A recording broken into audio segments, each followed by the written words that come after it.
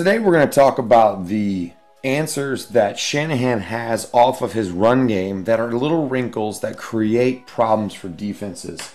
So if you go back and look at this series before, we've talked about the wide zone, we've talked about the inside zone, we've talked about the boot game that he does, and we've even talked about some of the other things that he does off of his offense. So something really simple, a simple adjustment he makes, especially when it comes to his counter play, or a version of his counter play, which takes the guard and usually the fullback into a counter play, is he runs something to set it up later off down the road. So what we're going to discuss right now is I'm going to show you how he runs his simple concept of it's more or less a counter with the guard leading and the fullback coming through. A lot of guys call it gaff, hag, whatever you want to call it. But the reality of it is all there are is they're just going to run basically counter with the guard pulling, kicking that backer. Okay, the jet motion here is going to hold that corner right there, and this fullback is going to lead through on the first backer inside the box, and they're going to run good old-fashioned counter / power. And so here's what we're going to do. You know, as they go through the process, you can see you get nice down blocks right here. You get a good double team on the 3 all the way up to the middle backer, and they get up on their guys where they need to be. Notice how the defensive end he feathers outside to keep contained for the jet, which is an easy kick block for the guard, which doesn't allow him to actually drive down and cut that kid off. But what it does do is it does create a nice alley for the fullback to get on the linebacker outside, and you get a nice little 4 or 5 yard gain. Let's watch from the end zone so you can get a real good feel for the double team. So remember, wide zone weak is Shanahan's thing, but he also likes to run power to the strong side or counter to the strong side. So what he's going to do right here is, so he wants to do this so that he can get a nice little double team. And he's going to get a double team on the guard and tackle to the middle backer. He's going to get a down block on the center. He's going to get a kick by the guard on the defensive end. The tackle's going to zone float wheel, and the fullback's going to lead through on that first backer. Remember, the rocket motion is going to take care of that corner. That safety's going to stay high and 1 high, because remember, as much as they run the ball, they usually get a lot of 1 high sets, especially in the run condensed formations with the fullback and tight end in the set. So as you can see going through it, it's simple. It's a good combo block of the 60, 68, right tackle, right guard working together, the middle backer. You have the backer, you have the middle backer right here getting taken care of. You get the middle backer getting taken care of by the tight end. You have the guard kicking at the end, and you have the backside fullback coming through and kicking through. It's a simple play, guys. I mean, this is a very common gap scheme play.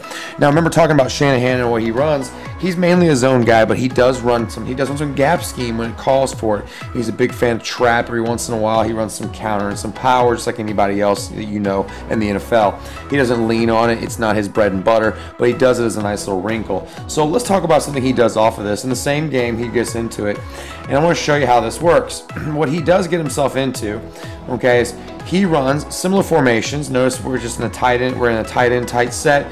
You're in twins with a fullback. This is almost the exact same set as you just saw previously against the same football team with the same exact motion. And all he's going to do is do the exact same thing. He's going to set up what looks like counter. He's going to have a double team. He's going to have the tight end look like he's going to the middle backer. You got the center down blocking, a zone flow wheel by the backside tackle, and the fullback is going to come through, and he's going to lead up after the guard, kicks the D end, and he's going to wrap himself up. The only difference on this play is what they're trying to set up is, if you go back and look at the previous play, the backside actually overflows this thing, and they over pursue the power or the counter play, and then you get the tight end who gets a nice down block. He delays 1-1000, 2-1000, and then he gets into the flat right now.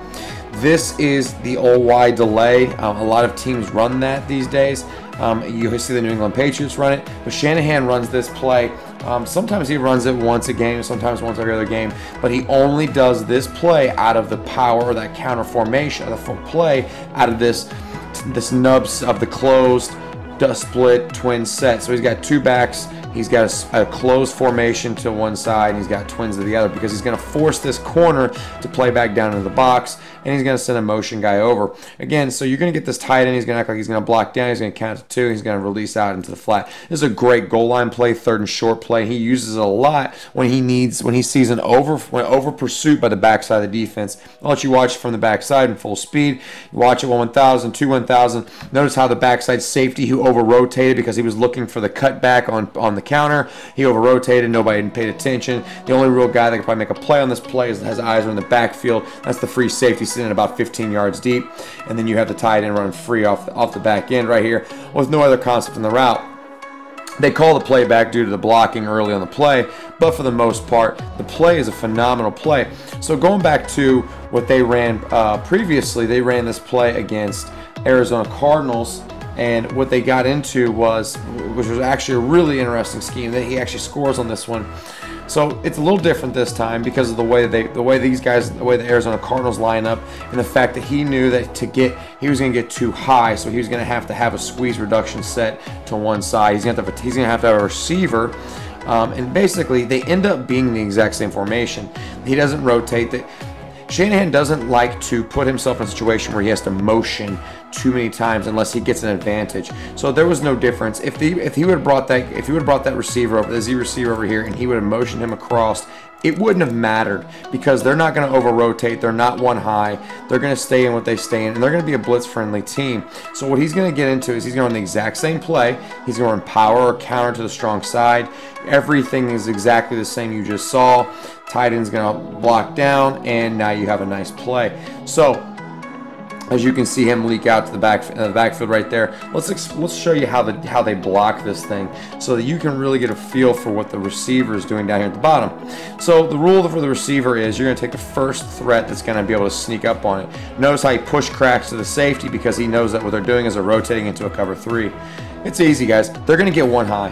San Francisco 49ers get one high all the time because of how much they truly run the ball. They want to bring another safety into the box to have an alley fit right now. So as you can see, they're going to roll one safety down. He's going to beat the weak side safety. They're going to roll him down.